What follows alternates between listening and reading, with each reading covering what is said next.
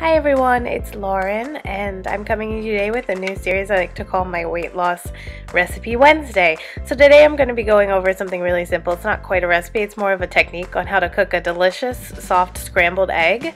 So this is perfect for your pureed soft food stages of weight loss surgery. It's VSG, RNY friendly. It's just a great technique to have in your arsenal. So this is really simple. We're going to get started with what we need. 1 teaspoon of butter, 1 large egg, salt, and pepper. Now, bear with me, we're going to do something a little bit different. We're going to be using a saucepan instead of a frying pan, which you would normally cook eggs in.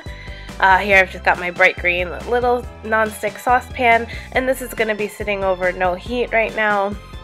Just, again, don't turn the stove on yet, just have your pan ready. It can be, if you're doing more than 1 egg, get a bigger pan. You're going to also need a silicone spatula like I'm showing here, silicone rubber, those things you usually scrape out cake batter and stuff with.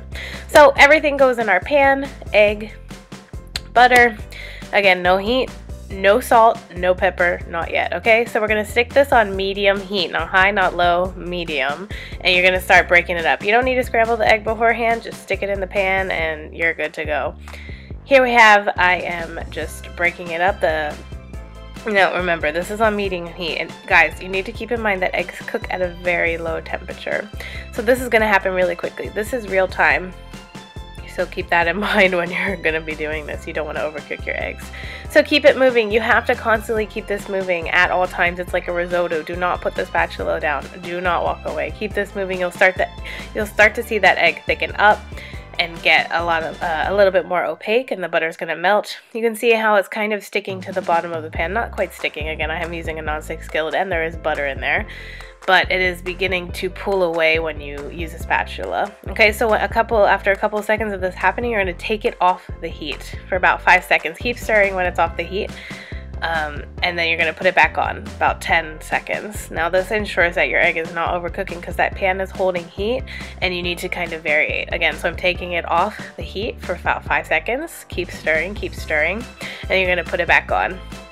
Now you'll know your egg is done when you have curds that are not liquidy like that. Like we're at this stage, it's still a little bit liquidy, but this is almost done. So I'm taking it off one more time, stirring it. You can see the curds are forming. They're different than a traditional, like a scrambled egg you might find at like an American diner. They're very smooth and small curds. Okay, so this is almost done, guys. This is going to be my last time on the heat. I'm stirring it and it looks really good to me. It's completely pulling away. And I turned off my heat because it's going to, again, the pan is hot. It's going to continue cooking a little bit. So we need to plate this up, get it on a plate to stop it from cooking. You can see that texture is very smooth still and silky. I got this cute plate from Target. I like to put my food on small plates. It makes me feel like I'm eating more. Again, 1 egg is plenty for me at this point in my surgery journey. So I don't need more than that. But again, it's always a nice visual to have. So I'm going to plate it up on this little plate.